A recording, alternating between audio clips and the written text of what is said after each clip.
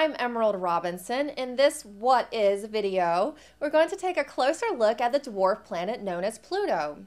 Pluto was discovered in 1930 by American astronomer Clyde Tombaugh.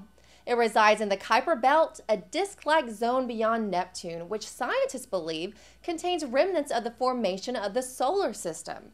Until 2006, Pluto was considered our solar system's ninth major planet. However, in 2006, it was officially reclassified as a dwarf planet. This makes it the second most massive dwarf planet known to be in our solar system.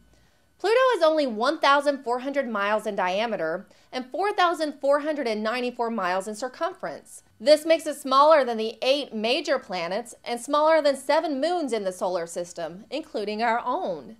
Still somewhat a mystery, it is reddish-brown in color, comprised of mostly ice and rock, and has 5 known moons. Pluto has approximately 1/15 the gravity of Earth, so if you weigh 120 pounds on Earth, you would only weigh 18 pounds on Pluto. Pluto has an eccentric elliptical orbit and on average is more than 3.6 billion miles away from the Sun, about 40 times further from the Sun than Earth. For that reason, it takes Pluto 248 years to revolve around the Sun. 1 day on Pluto is about 6.5 days on Earth.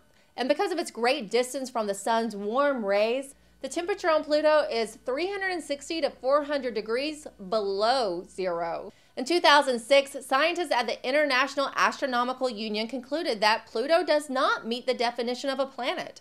To meet that criteria, a planet must A, orbit around the sun without being some other object's satellite, B, have its own sufficient mass so that it assumes a nearly round shape, and C, clear its orbital path of other orbiting bodies. Pluto meets 2 of these criteria, but not the third. That's because Pluto crosses inside of Neptune's orbit for 20 of the 248 years it takes to orbit the Sun. And there appear to be asteroids in Pluto's orbit larger than it is.